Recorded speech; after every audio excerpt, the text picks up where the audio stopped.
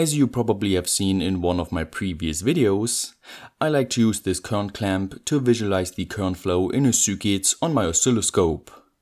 This can be very important when it comes to, for example, designing switch mode power supplies, like this buck boost converter right here, whose job it is to efficiently convert 12 volts on the inputs to a lower or higher voltage on the outputs. Like the name, switch mode power supply implies we're working with switched voltages and also currents. So needless to say, using a multimeter to check those values does not make much sense. Instead, we need an oscilloscope with a normal probe to check the voltages, and like I said before, a current clamp in order to show the current waveforms. Now, I was quite happy with this current clamp model, since it is acceptably precise and its price is also reasonable when you compare it to other models on the markets.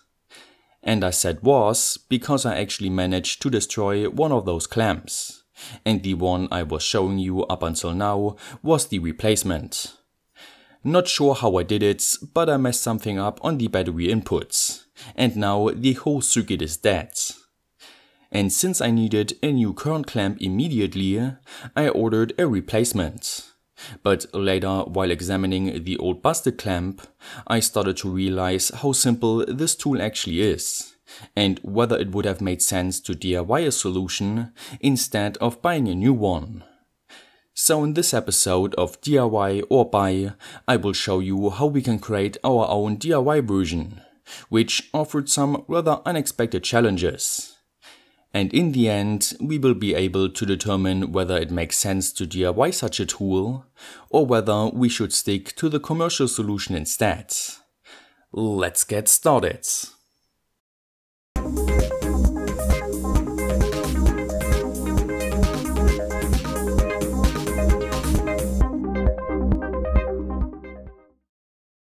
This video is sponsored by Brilliant, which is a website and app that I would describe as an interactive storyteller, where you can learn all about math, science and computer science.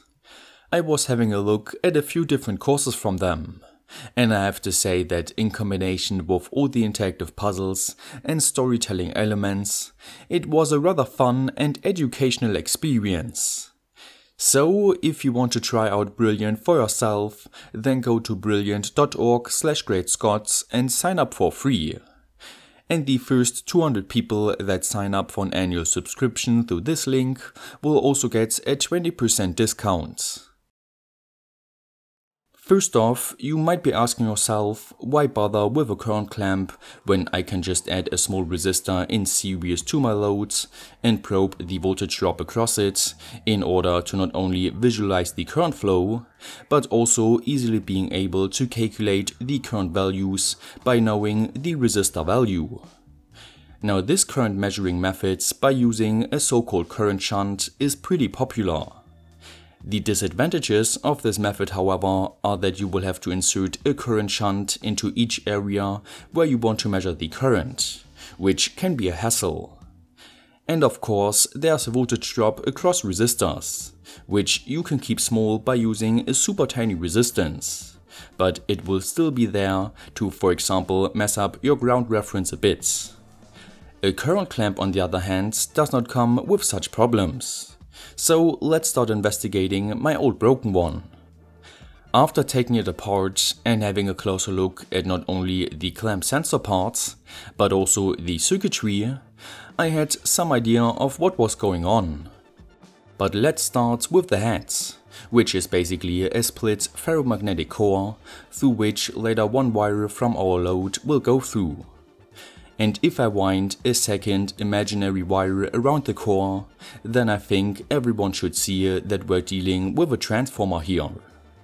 If a current flows through our load wire, then it creates a magnetic field around it, which creates a magnetic flux in the ferromagnetic core, which thus induces a voltage into our secondary winding, which we can then measure. This is basically how such a commercial AC current clamp functions. By taking it apart, we can see the secondary winding I talked about.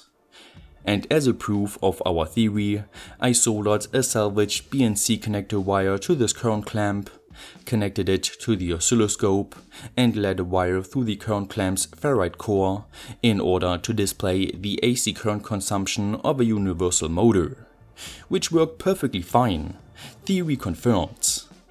The problem, however, is that as soon as we try to measure a DC current with this setup, we get pretty much nothing on the oscilloscope. The problem is that while there still is a magnetic field and also a magnetic flux, it is not constantly changing anymore, which is a requirement for inducing a voltage into the secondary coil. That is why the AC-DC current clamp does not even come with a secondary winding, but instead with two small ICs. Now, googling the labels of those ICs was pretty fruitless, but since I'm aware of lots of other current sensors you can buy from the internet, I was pretty sure that we were dealing with a linear Hall effect sensor. To show you what such an IC can do, I got my own one, in this case the S49E. After soldering a 100 nanofarad capacitor between its supply voltage pins, I powered the IC with 5 volts and had a look at its output pin on the oscilloscope, while bringing a magnet close to it. As you can see, the IC varies its output voltage depending on how close I bring the magnets. That means this IC can show us how strong the magnetic flux inside our core is, and therefore tell us how much current is flowing. To test this, I firstly desoldered the diode from the secondary coil and then removed a small part of the ferrite material in order to glue the Hall effect sensor there through the help of 2-component adhesive. And after then adding a couple of wires as well as some hot glue, my new DIY AC-DC current clamp didn't look half bad. So I let a constant current of 1, 2 and 3 amp flow through its core while writing down the output voltages. And if we remove the offset voltage of 2.472 volts, then we can see that we got a pretty linear relation between those output values. Great! So what we need next in order to use this DIY current clamp with an oscilloscope is a suitable circuit that gets rid of the offset voltage and amplifies the remaining linear section of the sensor voltage. Now, a schematic that I came across on the internet quite often for such a task looked something like this. And while we can adjust the offset voltage with this trimmer and fine-tune the amplification factor with this trimmer, this circuit is still only suitable for a DC current clamp, and not an AC-DC current clamp. The reason is that as soon as a negative current is flowing through the core, the sensor voltage decreases beneath the offset voltage, which means the op-amp would need to work in the negative voltage area, which due to a single supply voltage does not work. So my solution was to create a dual rail voltage with a virtual ground. And while I know that such a voltage divider solution can be quite terrible for such a task, it was pretty stable in my design. So here's my final schematic for my AC-DC current clamp, which I of course firstly tested on a breadboard.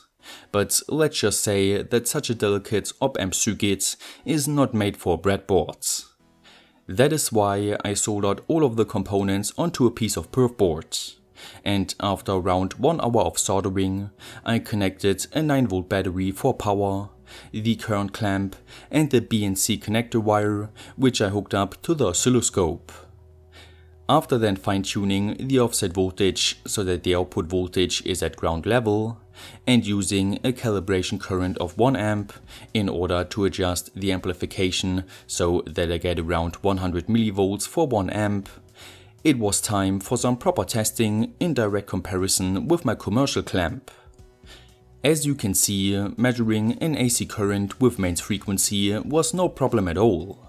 But while measuring the current consumption of a PWM-driven LED with variable frequency, I noticed some problems.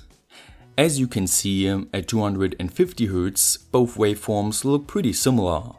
But while increasing the frequency, the DIY waveform started to look uglier, and at 3 kHz it was pretty much unusable.